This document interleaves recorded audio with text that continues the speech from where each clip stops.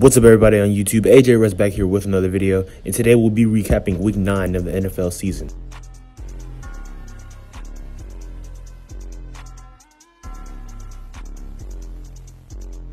A lot of games and matchups to talk about right now, so let's go on and get into this video. We can start with the first game that took place last Thursday, a matchup between the Philadelphia Eagles and the Houston Texans, where the Eagles won 29-17. Jalen Hurts returned to his hometown in Houston, where he went to high school in Channelview, and he had a solid game, of course, having 243 yards passing, 2 touchdowns, and completing 21 out of his 27 attempts on his passes. Miles Sanders and A.J. Brown were both individually able to grab a touchdown as well, and the game actually was pretty close at halftime, being 14-14, but in the second half, really, the Eagles blew things up and were able to win. The Philadelphia Eagles still have a perfect undefeated record of 8-0, being the only undefeated team in the NFL. Next game we can go into is the Green Bay Packers against the Detroit Lions, where the Lions were able to beat the Green Bay Packers 15-19. This matchup against the Lions marked the 5th straight loss for the Green Bay Packers, and honestly, things are looking so downhill for them. Aaron Rodgers really played a poor game. I mean, he almost had 300 passing yards, but in the end zone twice, he threw 2 interceptions. He had a total of 3 interceptions on the game, only scoring 1 touchdown. Everyone wants to point to the fact of the Packers losing Devontae Adams this past offseason being the biggest key, which it really is a significant key, but he's also having a miserable time in Las Vegas, which we'll talk about in a second. But honestly, it just comes down to more to that. They don't have a lot of playmakers. Can't say that they haven't tried, though, because at the trade deadline, right before the trade deadline, the Green Bay Packers offered a first-round pick for Carolina Panthers wide receiver DJ Moore, and the Panthers declined that. So that's really insane by them, because they're really a rebuilding team, and they could have used another first-round pick as a luxury. But beyond that, though, I mean, the Packers' flaws are apparent when you watch them. They struggle to score, obviously, with a lack of playmakers. Their defense, I mean, it's very shaky, very up and down. I mean, they allowed the Lions to have 15 points. That's not a lot, but still, it's very up and down, and they just have a lot of inconsistencies. It's really ironic because right before the season started, Aaron Rodgers was bragging and boasting about how he has owned the NFC North, and the Green Bay Packers have owned that division for his entire career, and now they're 3-6 being humbled, and the Minnesota Vikings are 7-1 at the top of their division. Shout out to the Lions, though, for this win. I haven't talked about them too much because, I mean, the obvious downfall of the Green Bay Packers is really to be highlighted right now, but shout out to Dan Campbell and the Detroit Lions. This was only their 2nd win, but Dan Campbell is a great coach, and I really admire how he gets his guys up to play and play competitively each and every Sunday for the Detroit Lions. Speaking of another NFC North team, the team that we just talked about that's at the top of that division, the Minnesota Vikings, they were able to beat the Washington Commanders. Minnesota was able to win that game 20-17. Kirk Cousins threw for 265 passing yards and 2 touchdowns, throwing for 1 interception, completing 22 out of 40 passes. I highlighted Kirk Cousins because, I mean, obviously he's been having a better season, but also because there's this video of him on the airplane after the game, and he was dancing, and it was really hilarious.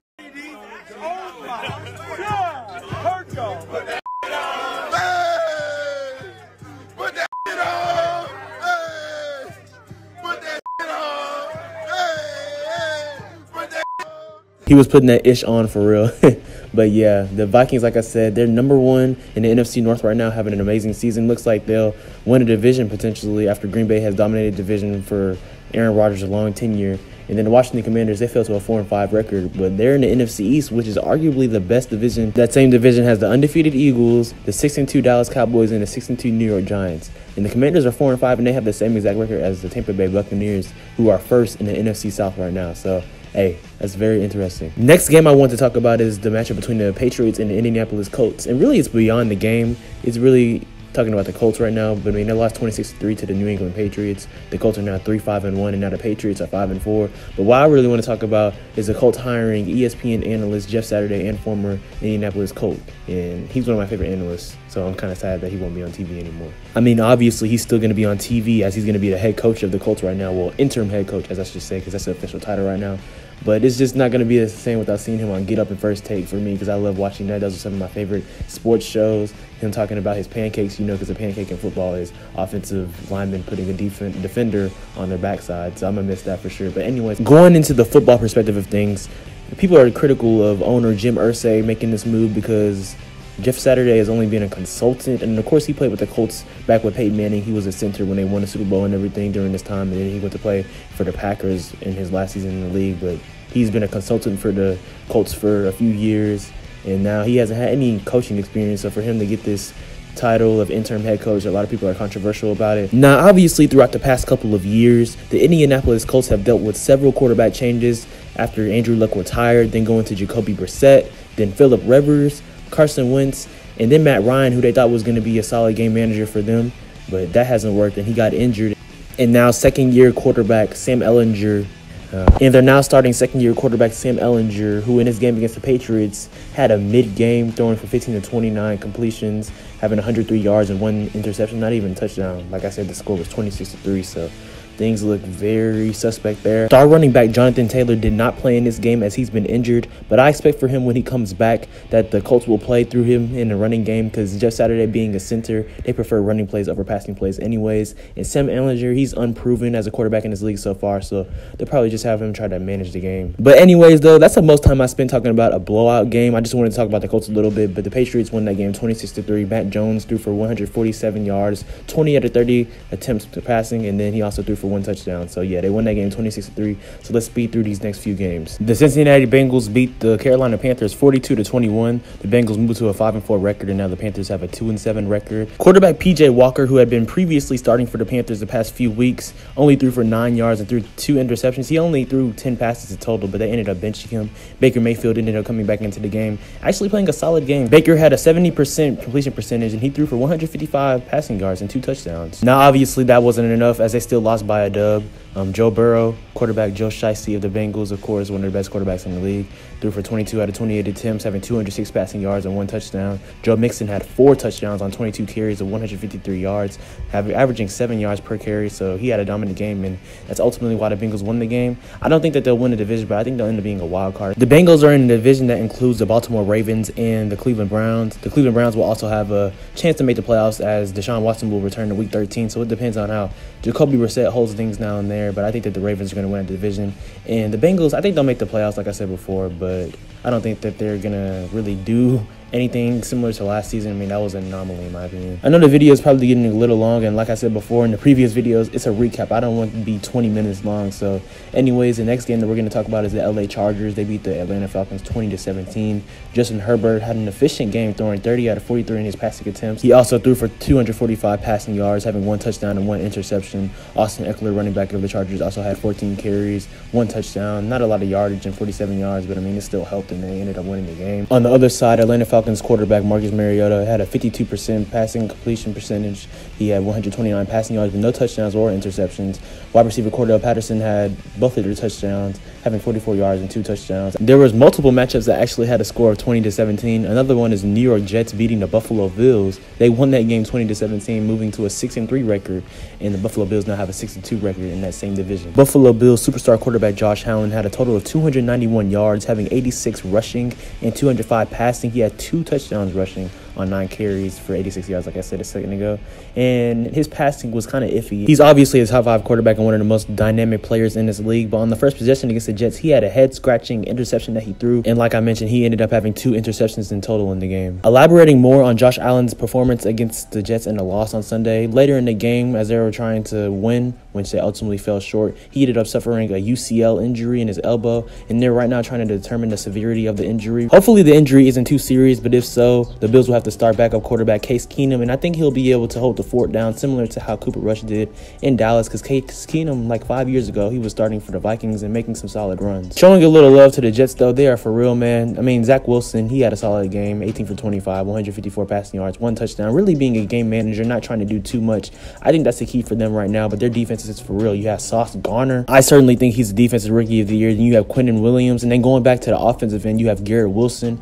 He's a star wide receiver. He could be a candidate at least for offensive rookie of the year. He had 8 receptions and 92 yards in this game, averaging 11.5 per reception. So, hey, the Jets, I think they'll make the playoffs, and this is the first time they've been good in a while. 2 lackluster teams right here I'm going to talk about real quick. The Las Vegas Raiders blew a 17-point lead to the Jacksonville Jaguars, and they ended up losing that game 27-20. The Raiders now have a 2-6 record, and the Jaguars now have a 3-6 record. And I don't really want to talk too much about these teams, man. Look, the Raiders, they were talked about being potentially a solid team, a playoff team. That's obviously not the case, and you could argue that head coach Josh McDaniels, who's in his first year being the Raiders head coach, could end up being fired, similarly to AFC West opponent the Denver Broncos, who had Nathaniel Hackett, who's also been struggling. So those 2 teams, they have to be marked as some of the most disappointing teams in the league. I mean, that's just poor execution. Losing a 17-0 lead to the Jacksonville Jaguars, like, it makes no sense. I mean, Trevor Lawrence, we think that he's going to be a good quarterback in this league for a while, but also, like, they aren't that's spectacular. I mean, they're 3-6, so there's no excuses for that. The Miami Dolphins beat the Chicago Bears 35-32, improving to a 6-3 record. Both quarterbacks, Justin Fields and Tua Tagovailoa, performed greatly in this game.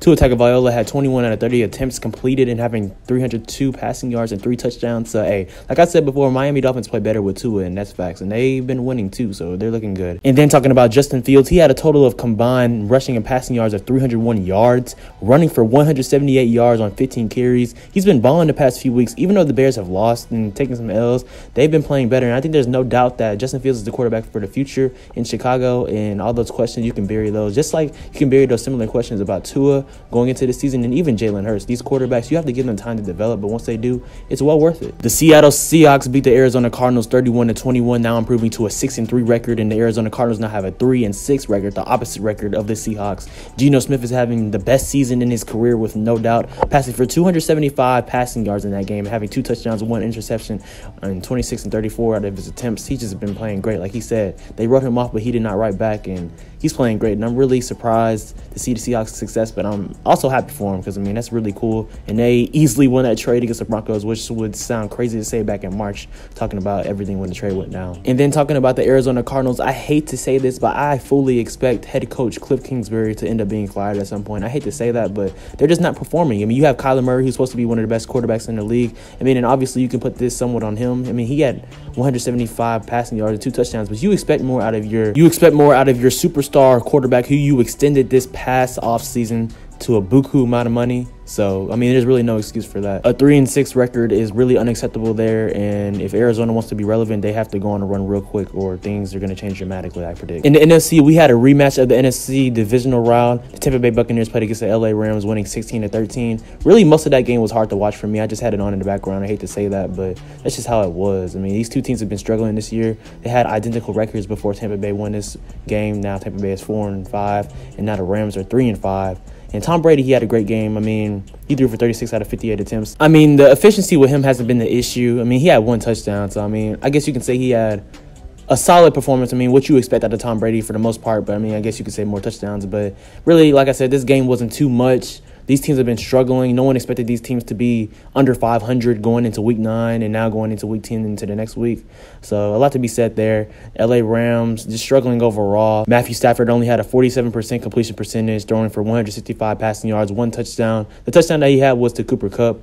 But, I mean, at the end of the day, man, it's just, I don't know. It's been a huge drop-off for the defending Super Bowl champions. 2 more games we got to chop it up about. So the Chiefs beat the Tennessee Titans on Sunday Night Football 20-17, and that game actually went into overtime. With Tennessee Titans quarterback Ryan Tannehill sidelined for the past couple of weeks, rookie quarterback Malik Willis has started, and they really didn't play too much through him. He threw 16 times, but only completed 5 passes, throwing for 80 yards. Now, that sounds absolute garbage, but I mean, Malik Willis, he was a 3rd-round pick, so I can cut him some slack, and really it takes time for these quarterbacks to develop. People expect these quarterbacks to be Patrick Mahomes in their first year or second year, and if they're not, they're ready to move on from them instantly. Like, it's ridiculous to me. So I think that he'll be a solid to good quarterback in this league for years to come, but I mean, he's not ready. Patrick Mahomes, of course, did Patrick Mahomes things, having 43 completions on 68 passing attempts, and which is insane. But yeah, 446 passing yards, 1 interception, 1 touchdown, and they were able to win the game. And he also had a rushing touchdown, too, so that was pretty impressive. So, yeah, the Chiefs, like I said, they're always looking like a juggernaut, a contender,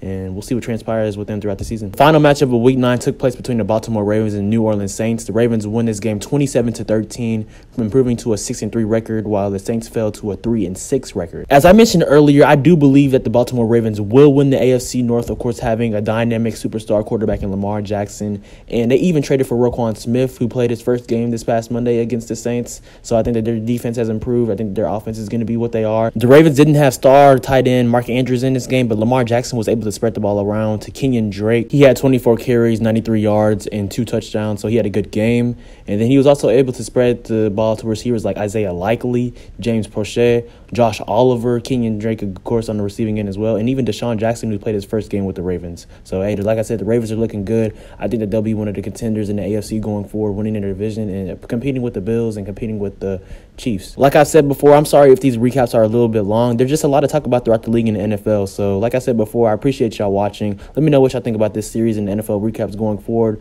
and just how you feel about the season so far. I appreciate y'all watching. Make sure to like, comment, subscribe, and turn on post notifications. Follow me on Instagram and Twitter at SwaggyRuss, and also on TikTok at SwaggyRuss02 for cooking videos, shorts, and all types of things. I appreciate y'all always. Hope y'all are being blessed and doing well. Love y'all, and be great.